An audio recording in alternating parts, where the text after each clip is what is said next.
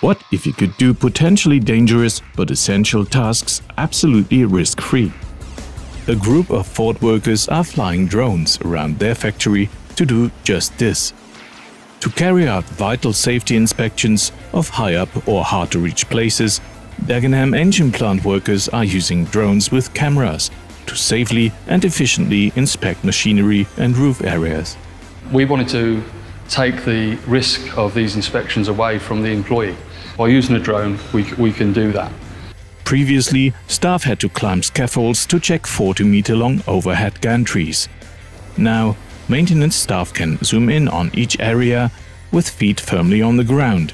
The whole production facility can be covered in a day by controlling drones equipped with GoPro cameras to thoroughly inspect each area, ensuring they're well maintained and comply to rigorous safety standards.